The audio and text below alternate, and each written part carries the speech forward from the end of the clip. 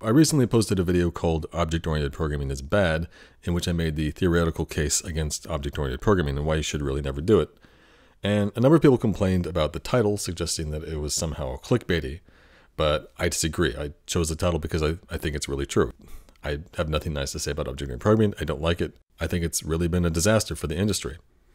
And so to follow up that argument and see it through, I wanted to present some concrete examples, and this one's upping the ante, so it's called Object-Oriented Programming is Embarrassing. In this video, I'll have 4 examples, but they'll be really short, less than 200 lines in each case. 2 of them are in Java, and 2 of them are in Ruby, and I'm going to show how if you rewrite them into just a simple procedural style, the resulting code is much better, and I'll try and discuss exactly why. And just to make the comparison fair, for each example, I won't change the language. So from Java, I'll rewrite it in Java, and if it's in Ruby, I'll rewrite it in Ruby. Be clear, I did not cherry pick these examples at all. I just basically took the first examples I found on YouTube or Vimeo of some speaker giving a talk explaining how object-oriented design is supposed to work and how it's going to make your code better. These are literally the very first code examples I came across when I started looking for them. So if you think the examples are unfair, do send in suggestions. Also, I would want to follow this up with even longer examples, because I know people are not going to be convinced with just 200-line examples. They're going to say, oh, well, object-oriented programming's virtues don't really come out until you're talking about much larger samples of code, because it protects your code from becoming spaghetti when it gets larger and larger. Ideally, we would actually put that theory to the test and take a 500,000-line program and rewrite it from object-oriented code into procedural and vice versa and see what we get. For obvious reasons, though, no one ever does that. But what I would like to do at least is next take an example of, say, 1,000 or 2,000 lines, and then next maybe some example that's, say, 10,000 lines. And ideally, I don't know, rewriting like 50,000 lines is a lot of work, and I don't know if there's an ideal candidate for it, but maybe one could be found. That would be a long-term project, probably. In the meantime, if you have some suggestions of some code example you've found, some GitHub repo of a complete program, or maybe even just some submodule of a program that's like 1,000 to 2,000 lines or 10,000 lines, I'd very appreciate if you sent me some suggestions. Preferably, it would be something in Java or JavaScript or Python or Ruby, even though I prefer Python. It's not a strict requirement, but it's better if it's in a language that everyone knows, because I want to have it be accessible to as many people as possible. So preferably JavaScript. Though if it make sure it's an example that is actually in an object-oriented style, not perfunctory object-oriented style, but actual object-oriented style. So before getting into the examples, very briefly, I just want to recap very broadly my argument against object-oriented programming. This is a new formulation, I suppose, than what I originally stated in the video, but it's another simple way of thinking about it, and that is just let data be data. What object-oriented programming demands is that we're supposed to be conceptualizing our data as not just data, but as some sort of thing with responsibilities and something which acts in the world. We basically have to imbue our data with intent and agency. And that's just a fundamental mistake. Data does not do things, data is just inert, and that's the way it should be. And you're just adding confusion if you try and conceptualize your data as some kind of actor. The other side of the coin is that we should let our actions just be actions. We shouldn't have to conceptualize all the things we want to do in code in terms of some kind of data. We shouldn't have to nounify all our verbs. It is this conflation of action with data and vice versa that I think makes object-oriented programming so mystifying. If you go down that path, if you follow the advice of the object-oriented programming gurus, I think what happens inevitably is that writing code then begins to feel like you're having to solve the problems of analytical philosophy and Platonic essentialism. You have to constantly question the nature of the entities you are creating in your code. If you create a chair class, for example, you have to consider the true nature of a chair. You have to determine its essential aspects, because if you get that wrong, according to these gurus, if you draw the boundaries around this entity incorrectly, you're violating some principle or another of object-oriented code. It's going to bite you in the ass in one way or another, and your code's going to become spaghetti, and all the guarantees they promised about what object-oriented programming is going to deliver for you, all their guarantees are void, and you can't hold them responsible because you didn't follow one supposed principle exactly as they intended. Notice then the justification for object-oriented programming is circular. You try and do object-oriented designs and they don't seem to really quite work, and you don't understand why things are supposed to be arranged in this way and what benefits you're supposed to get. Well, it's because you're just not doing it right, so here are 10 more principles and guidelines. In other words, So the first example is from a talk given by Sandy Metz called Solid Object-Oriented Design. You can find it on YouTube. The centerpiece of the talk is a really short class that processes a patent. It downloads a patent file, it parses the file, and then it updates that patent information in a database. And the core thrust of her talk is she's attempting to demonstrate the so-called single responsibility principle, this idea that your classes and generally also your methods should only be doing one thing. What exactly does it mean for something to be doing just one thing and one thing only? Well, that's a disputed point. The definition given by Robert Martin, aka Uncle Bob, who coined the solid principles and SRP, the single responsibility principle, his definition is that a single class, a single unit, should have only one reason for change. Now, what exactly is one reason for change? Well, it's something he explains at length. I think it's, even after explanation, I think it's a very nebulous idea, which is part of the problem. But putting that aside for the moment, let's look at her example class. As you can see, it's written in Ruby, and it has 4 methods, starting with run, which is really where all the action is. That invokes the other 3 methods, download file, parse, and then update patents. Sandy, however, is not satisfied with this design and says that you shouldn't be either, because what's going on here is we just have too many responsibilities in one class. I actually broadly agree on that point. It's very strange that this one unit of code is both downloading files, but then also parsing and updating the database. It's mixing a lot of disparate stuff into this one unit of code that, yes, do all concern patents, I suppose. But there is something really weird going on here, as evidenced by the simple fact that, classes are supposed to be data types, and yet, look, there are no fields in this class. So what the hell is this thing, really? The real answer is that it's just this tiny namespace, and that's all that's going on here. That's all this class really is. Except it's worse than that, because in object-oriented code, to use a class, you have to instantiate it. So we have to manage this instance thing in a totally nonsensical way. We're managing this instance that has no persistent value whatsoever, and so you immediately dispose of it after invoking the run method. What is this thing? Why does it have to be a thing? It serves no purpose being a thing. Sandy's prescription is, given this nonsensical class, the solution is, as you might expect, more classes. In her rewrite, she ends up with first this config class, which separates out and effectively generalizes the configuration concerns of this program, which is a sound idea, I think.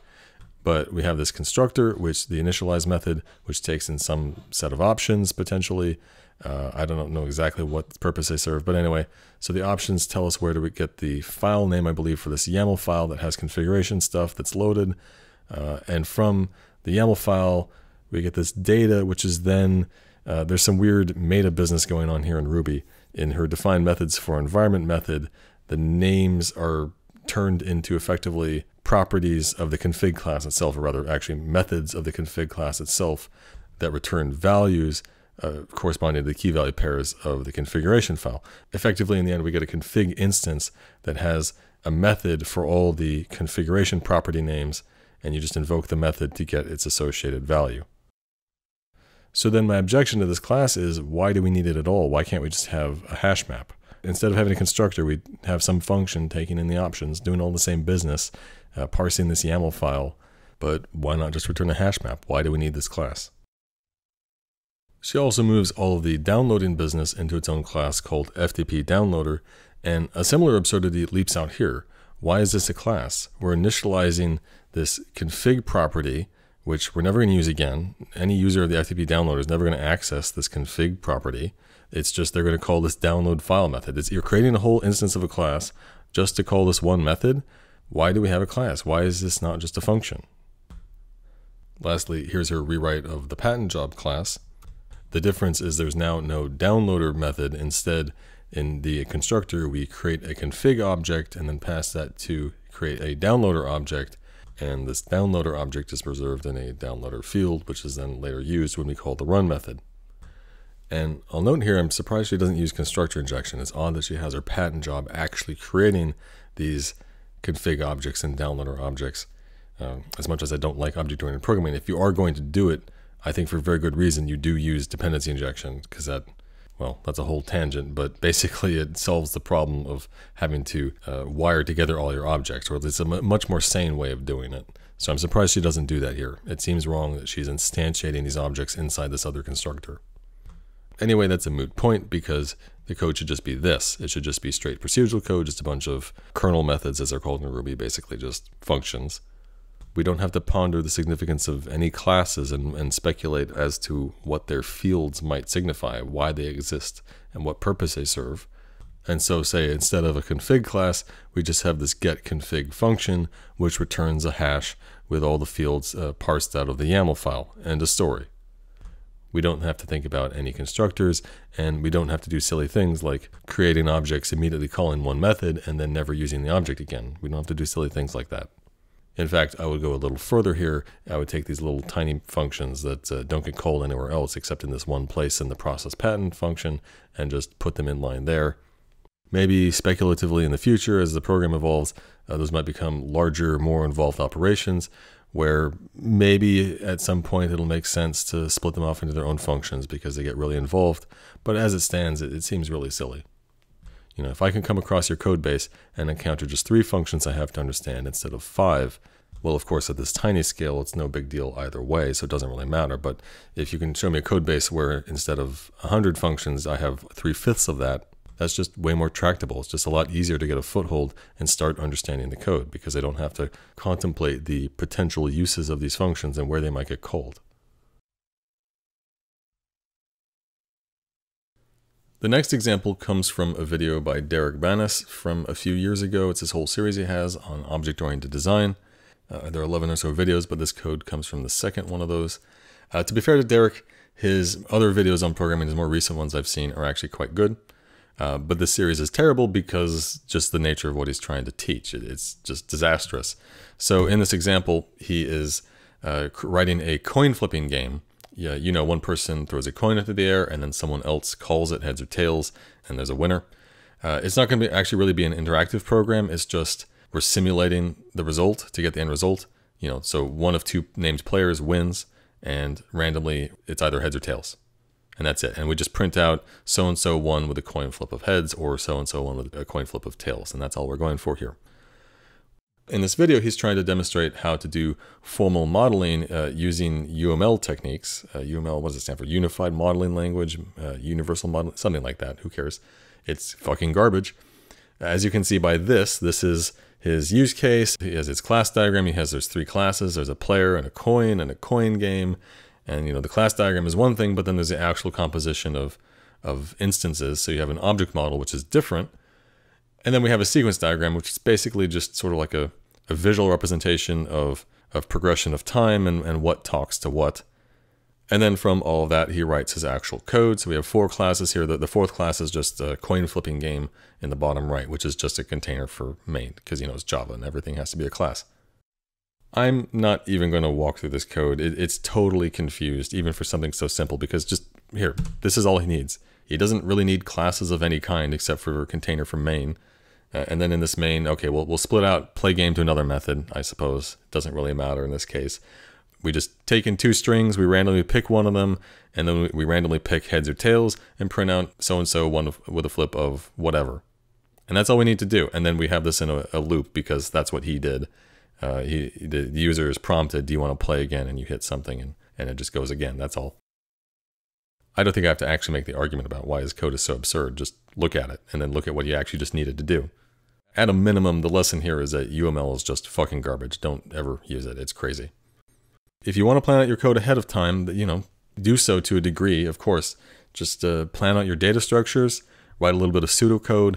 Don't try and diagram anything. That never works. It's just a pain in the ass to deal with. All the tools for modeling, the boxes and the arrows and everything, they're all terrible. And even if they were good, what's stupid about visual representation of code is that past a very tiny amount of complexity, you have all these boxes and then you need to draw a bunch of lines between them. And very quickly you have so many lines that it's really hard to visually parse. And why didn't you just write code to begin with? Because code has the nice virtue of, you know, you have a bunch of functions and they can all just refer to each other by name. It's past a certain point of complexity of things all tied together. It's better represented as just text and named references. That's the main reason why visual languages have never really gone anywhere. It's just a fundamental problem. The next example is another one from Sandy Metz called All the Little Things. I don't mean to pick on Sandy, it's just I found one of her talks and so it was easy to find another. In this talk, she presents an example of some ugly code, some ugly branching logic, and she demonstrates how this ugly branching can be more cleanly represented with polymorphism. So looking at this actual code, this was not a real code example, clearly. I think it was an arbitrary example. And these are like random World of Warcraft references, apparently. And looking at this, I think we can all agree that this is ugly code. You don't want to see code like this. If you're going to have a lot of complex logic, it should be complex for a reason. And you can very quickly see in a few places that this doesn't need to be so complicated. This can be cleaned up, definitely. But here's her solution. She puts everything in this class Gilded Rose. I don't understand what that's supposed to signify, but whatever. And inside we have this class item with a tick method and sort of an abstract class item with an empty tick method. And then we create 3 specializations of item. We have normal, brie, and backstage, each with their own tick methods. Because what she determined with the original branching code is that we really have 4 mutually exclusive cases. We have the case where we do nothing. We had one case where the string was equal to normal, another where it's equal to aged brie, and another where it's equal to backstage passes to a TEFL 80, etc. concert. Again, some kind of World of Warcraft reference there. So at the bottom here, she has default class as item, but then there's the specific cases. She has this hash map. Normal maps the normal class, aged brie to the brie class, and backstage yada yada to the backstage class. And then at the bottom, we have the self.for method. I think the significance of self here is that this makes it basically a static method of Gilded Rose. It's a class method rather than an actual instance method.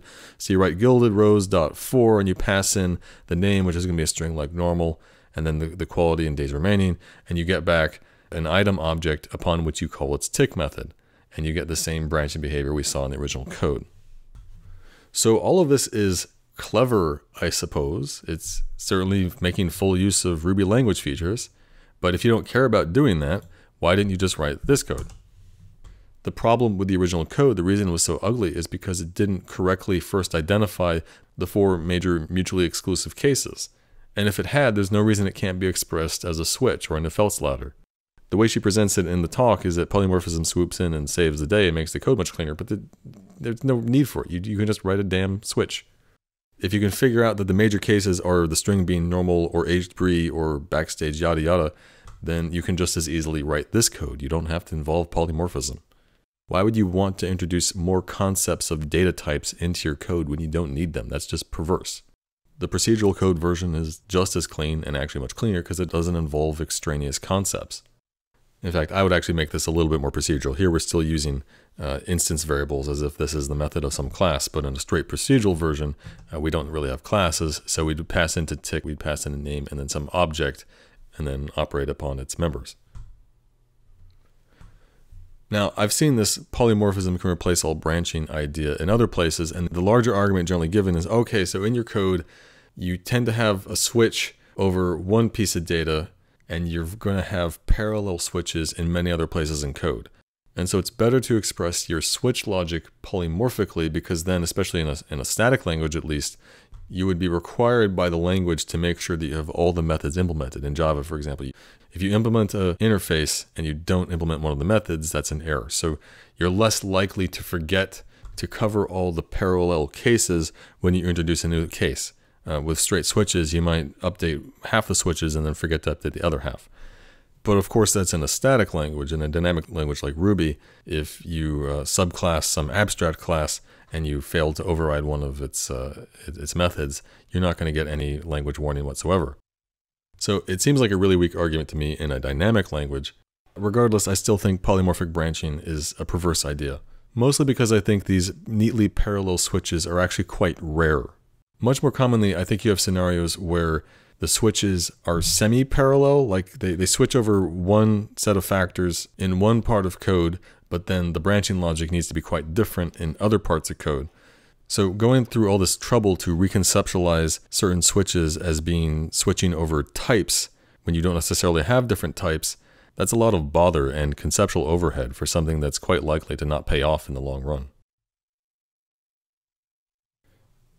The last example is from a talk by Robert C. Martin, aka Uncle Bob, who is probably the preeminent object-oriented guru.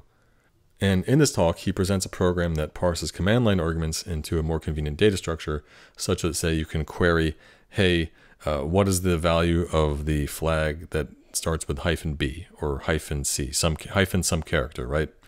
And these arguments are specified with a schema string in this format here. They're separated by commas, and if it's a Boolean, it's not marked by any special character, but if it's an integer, it's marked with a number sign, and if it's a string, then it's marked with an asterisk. And so here, for example, this schema string expects an int flag j, a Boolean flag f, and a string flag w. So given the schema, if say we then had actual command line arguments of -j35 and then -w blah blah blah, then the flag j will have the value 35, the flag f will have the value false because there was no f flag, and then flag w will have the value blah blah blah. So first he presents a version of his code which he thinks is not so great, but then he cleans it up, and this is that version. I won't bother showing the bad version. It didn't seem any worse or better than this better version, this ostensibly better version, so I'll just show the better version. So what does he have here? First he has this abstract argument marshaller class with two abstract methods, set and get. I don't know why he's using an abstract class rather than an interface, because there's no actual fields here, so why have an abstract class and not an interface? Whatever. That then gets extended into three concrete classes. There's Boolean argument marshaller, there's also then string argument marshaller and integer argument marshaller, and their bodies are really similar. They're doing the same stuff, except they're dealing with Boolean, string, and integer values, and that's the main difference there. And then those three concrete classes are utilized in this args class, which is where he has his main. So I'm not going to step through any of the code. So just look at the bottom right where we have main. And so we instantiate args, we pass in a schema string, and then also the actual arguments to the main function. That gets us back this args data structure, which we can then query with methods get Boolean, get int, and get string. And so here we're asking, hey, what is the value of the Boolean flag L? And we get back a Boolean value, and so forth. And then so we parse all of our arguments and get their values, and then we pass them off to this execute application method, which he doesn't actually, it's not implemented, it's just hypothetically, here's your actual program start.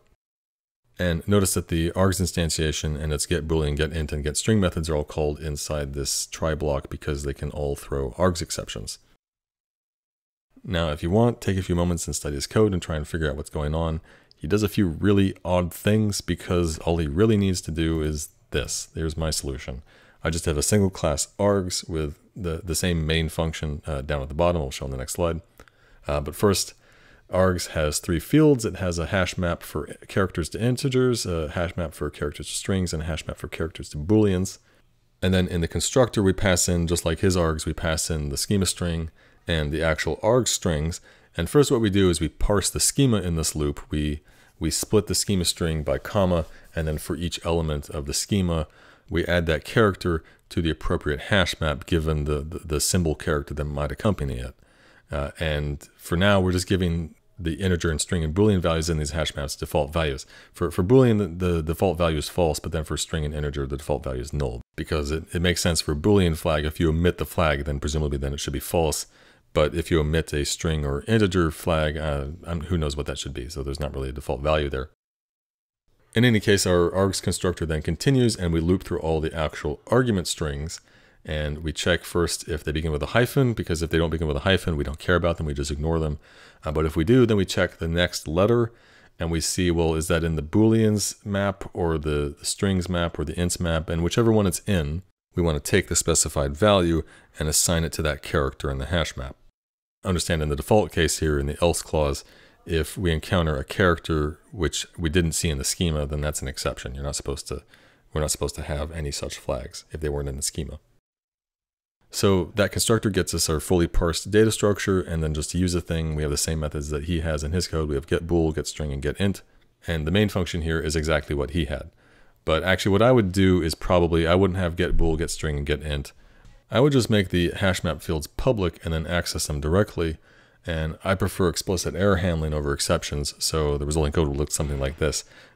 We get args.ints.get, but that might be null. And if so, then that's an error. Otherwise, if it's not null, then we can get its value. And yeah, this is a little ugly and verbose, but that's mainly just because Java has an obnoxious distinction between primitives and object types. So that's really the root problem here. So yeah, this is a little verbose being explicit about errors, but I still think it's better to be explicit. So let's step back and look at the differences here. In my version of the code, we had an args data type, it had its constructor, and there was the main method. And that's the entire surface level of the code. If you want to understand what's going on in my code, no question whatsoever where you need to start.